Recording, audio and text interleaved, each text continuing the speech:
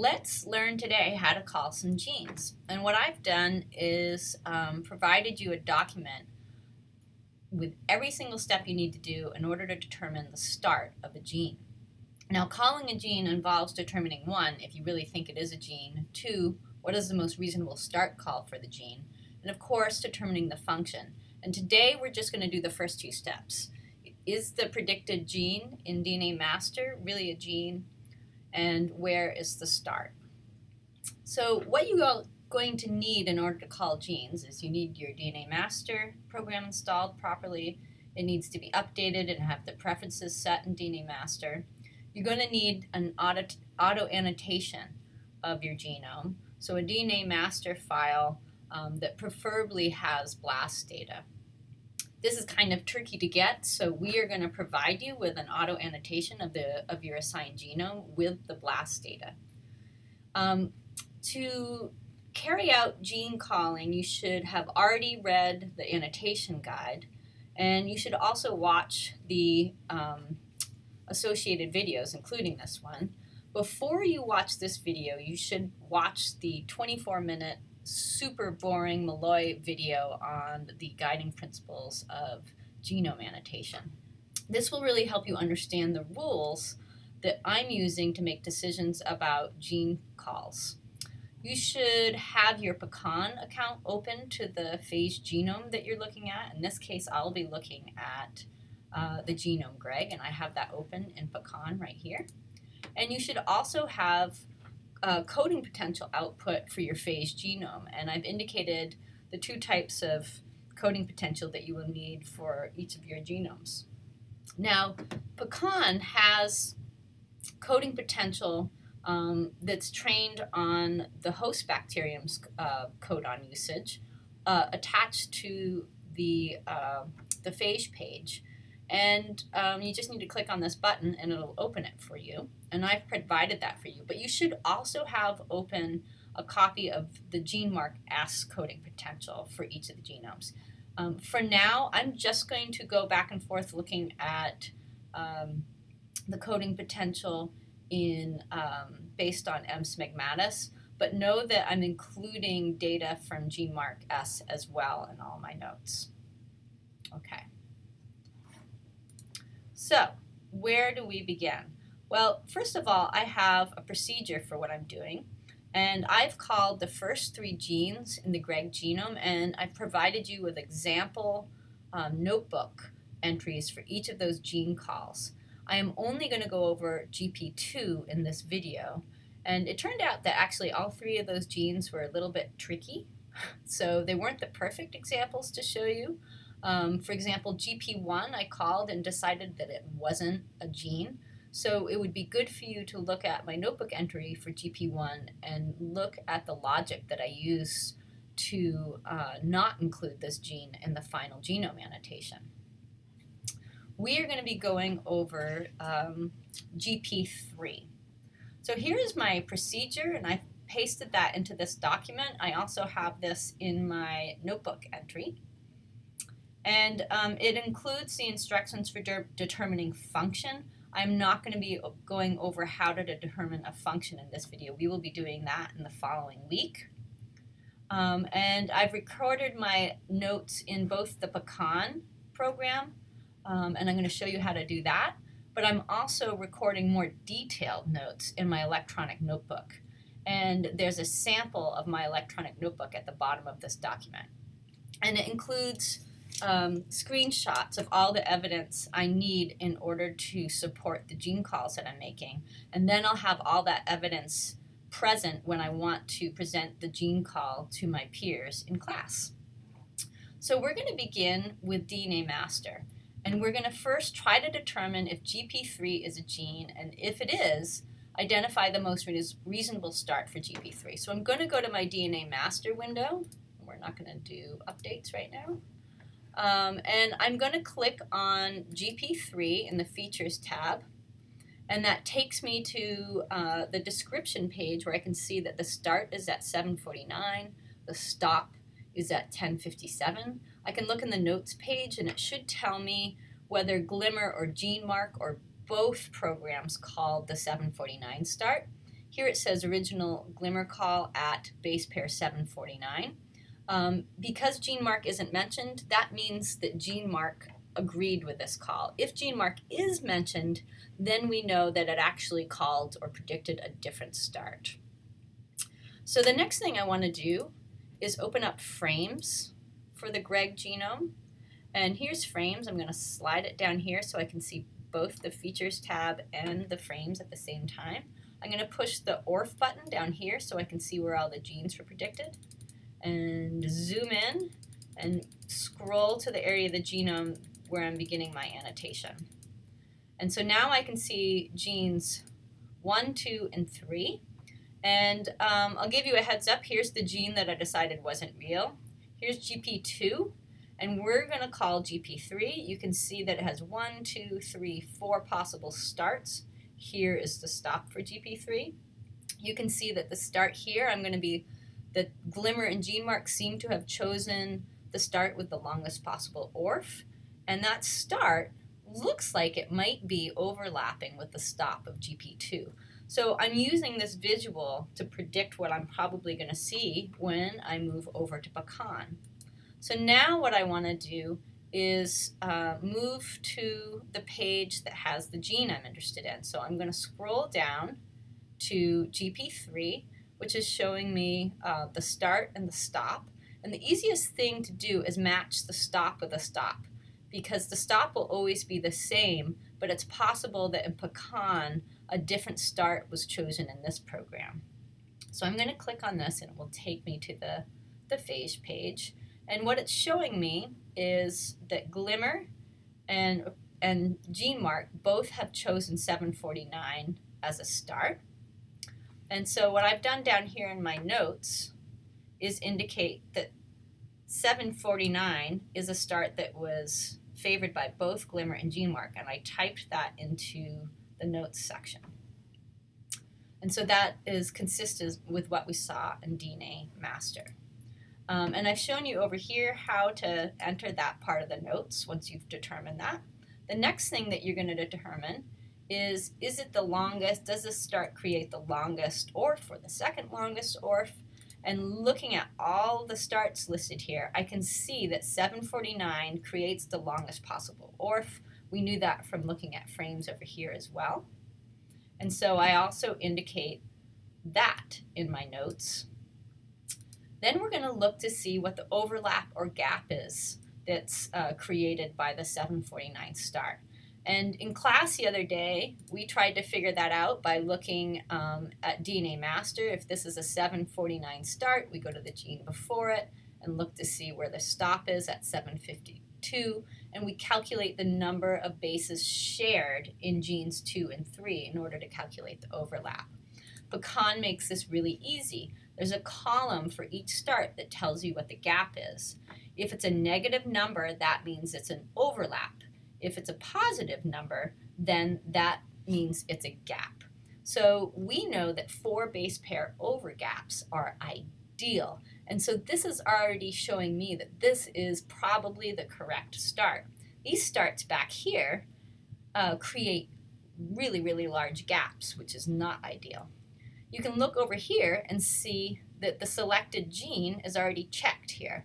If I wanted to change a start, what I could do is click on a different start, and it would say change selection to gene with start position 872, and I'd say okay. And then I would come up here and save that. However, now I've just saved an incorrect start, so I'm going to go back and change it to the original Glimmer call, because I think that's going to be the correct start. But that's how you would change a start if you didn't agree with the Glimmer and GeneMark start. Okay, what's next? We've typed in our notes here that the 600 start is Glimmer and GeneMark favored. It's the longest ORF, and now we've added in that it has a 4 base pair overlap. The next thing that we want to do is determine, does the 749 start include all the coding potential? And we also want to make sure that this gene has coding potential. So I'm going to click on the host-trained GeneMark, and I'm just going to check on the the GeneMark M SMEG, but I want you guys to also check GeneMark S. So I'm going to scroll along here, and I'm going to find the stop, which is 1057. So these are all forward genes on the top 3 frames, and if I were looking for a reverse gene, I would look in these bottom 3 frames. So here is about 1057 rather, and this right here is the first start, which is the 749 start. It's a little bit confusing because there's an ORF that comes right up next to it that you can see the stop right here. That's not part of the GP3 ORF. Okay, the next start is all the way up here, and this is right in the middle of the coding potential. So it looks like the 749 start is the only start that includes all the coding potential. So I've indicated that the start includes all the coding potential in GeneMark SMEG, and I also earlier checked GeneMark S, and the same was true there, and so I've indicated that in the notes. I've taken screenshots and given a little description of both of these from GeneMark S and from GeneMark M SMEG. Okay, next what I want to do is look at the BLAST data for the gene. So one of the best ways to determine whether or not you really have a gene, we've seen that it has coding potential, but can we find sequence identity with known genes in the PhasES-DB database and in NCBI? And the other thing that is useful to look for, not only are there homologs, but is the 749 start conserved in those homologs? Because that's another rule about genes, is that true starts are usually found in all the homologs. And usually this rule works best if you're looking at homologs within the same cluster. Sometimes it's true outside the cluster, but sometimes it's not. So when you're looking at BLAST data, you want to be comparing it to genes from phage genomes that are within the same cluster. So where can we find the BLAST data? Well, we can find it in our DNA master file, and unfortunately this Greg file doesn't have the BLAST data, so I'm going to quickly open the file for SANSA and show you how you can do that. So if we were looking at a gene in SANSA, and I'm just going to click on GP4, you would click on the BLAST tab, and whatever GP4 is for SANSA, it looks like it only matches one particular protein. And this is looking for matches in the NCBI database. So we can learn more about the match with this protein by looking at the data down here. We can see that it doesn't line up very well with whatever this protein is. The query is our protein, and it doesn't begin to align with the target protein that was in the database, which is whatever this hypothetical protein is. And to the 73rd amino acid of the SANSA protein aligns with the 438th amino acid of the target. So that doesn't sound like a very good alignment.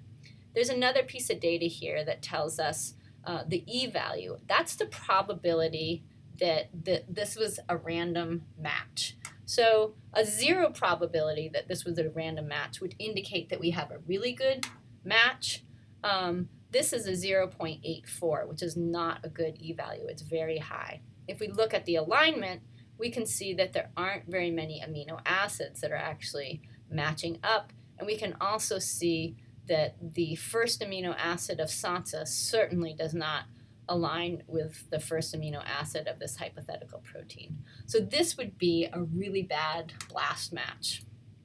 Now, if we looked at some of these other proteins, let's go to, I'm randomly clicking on them until I find one that looks good.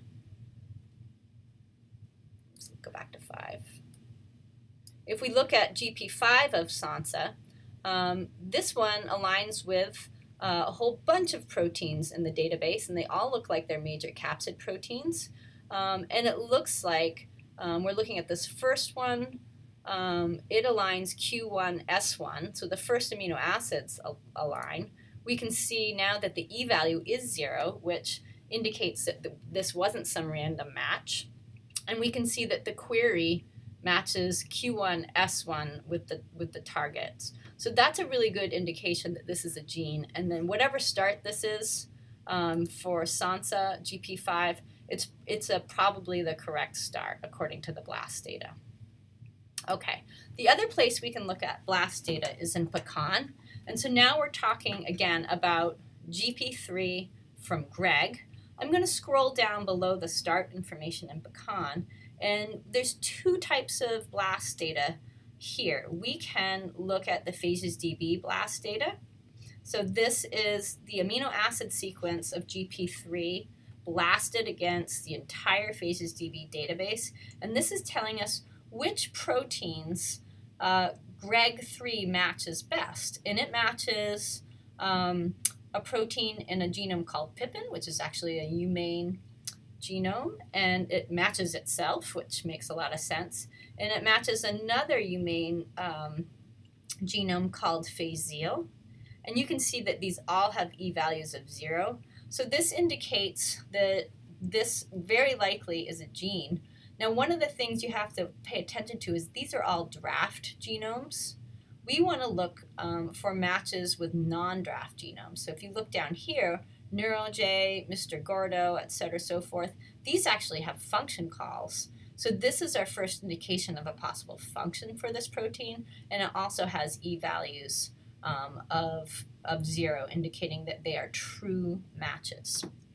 So I would indicate this in my notes, which I'm going to come back to my paper over here, and show that I've jotted down that this protein, Q1S1, matches up first amino acid, Q1S1, with a whole bunch of matches in both the Phages DB database, but also in the NCBI database, and I'm going to show you that in a moment.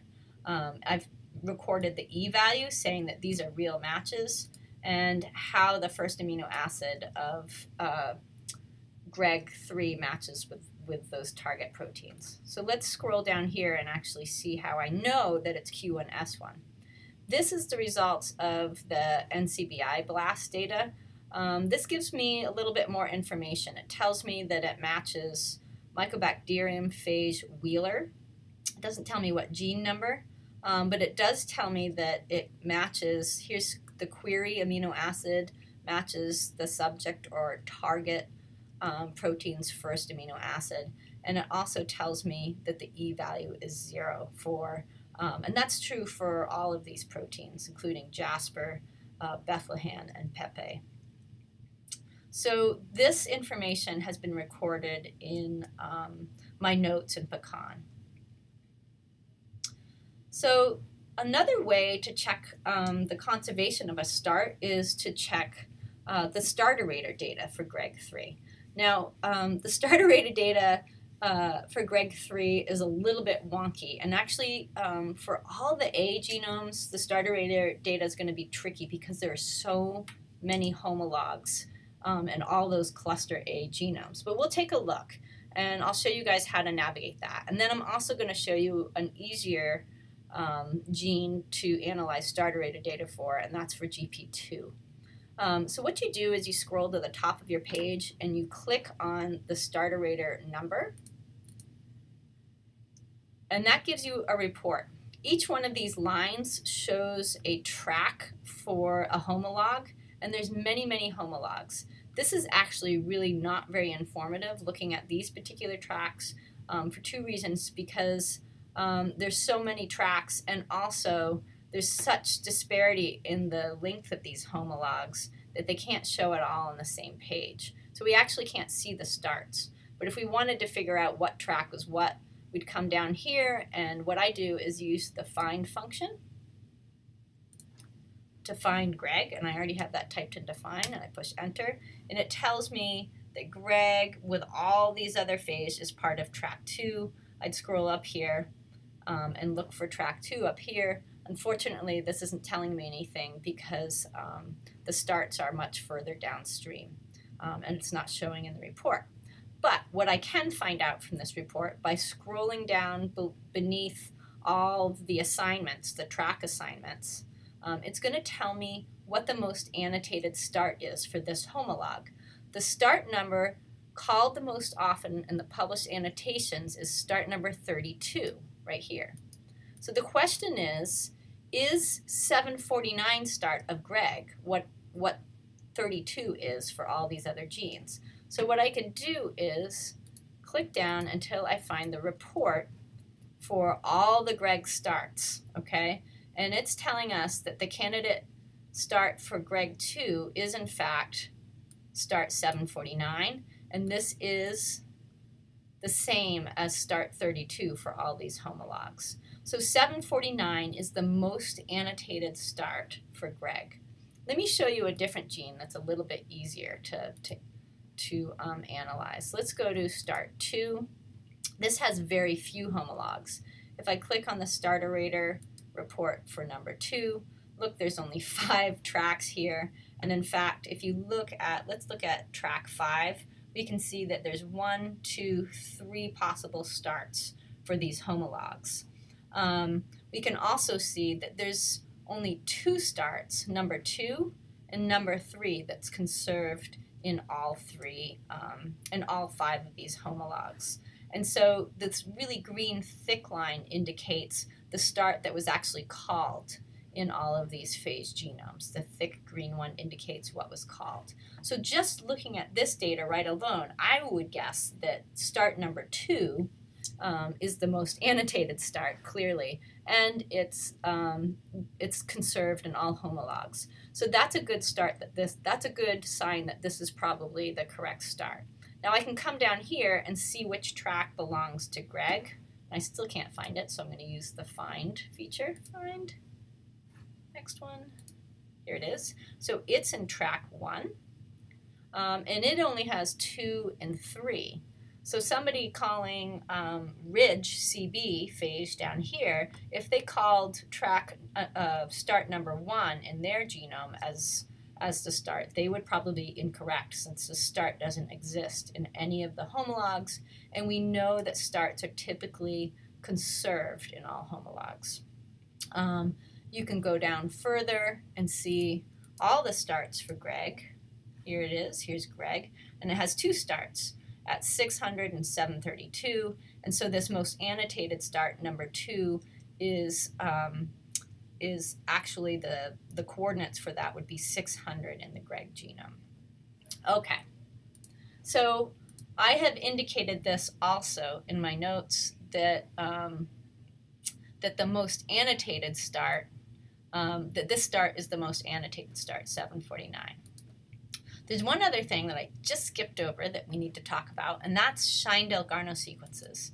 We spent a lot of time last semester talking about Shine-Dalgarno sequences, and I'm going to go back to 3 here. Here's our 749 start. Here's the 4 base pair overlap. Within this table is also the final scores for the Shine-Dalgarno or ribosome binding site. What this does is it's a score that indicates how good the consensus sequence is for the Shine-Dalgarno sequence and its location relative to the start codon. And you guys know that a really good Shine-Dalgarno sequence looks like AGG, AGG, and it's 4 to 9 base pairs upstream of the start. So this score indicates how close it is to that criteria. So looking here, I can see that the best Shine-Dalgarno sequence, which is the highest number, and they're all going to be negative numbers, so this is the highest number at negative 4.185. This right here is the best Shine-Dalgarno sequence for the start at 962. Now, we think that this start at 749 is the best start because it has a 4 base pair overlap, it's the longest ORF, it's the only start to include all the coding potential. It doesn't have the best Shine-Dalgarno sequence, but it has a pretty good score at minus 4.2. So this is probably the least important piece of data, and I really only use it to break a tie when all the other data doesn't indicate one start or the other. Nevertheless, I'm going to include that information in my notes in Pecan. If you scroll down here, you can see where the notes section is in Pecan, and I have a section on all the start data that I used to make the decision. And below that, you will also, once you learn how to call functions, record all the data that you used to call a function. Now, since I used some of this data to call the start, I'm going to actually click the box. I was interested in this NeuroJ protein that it matched in BLAST-P. And if I scroll down, I was also interested in some of these proteins that it matched in NCBI. If I push save, then all of that information is recorded in the annotation, not only my notes, but I've indicated what data I used to make my decisions. So take a look at the GREG genome, take a look at this document and go through each of the steps for calling a gene. If you scroll down, you can also see a notebook entry that I made for calling genes 1 through 3, including the gene that I decided to delete in the GREG genome. And this should get you off to a really good start in calling your first genes in your genomes.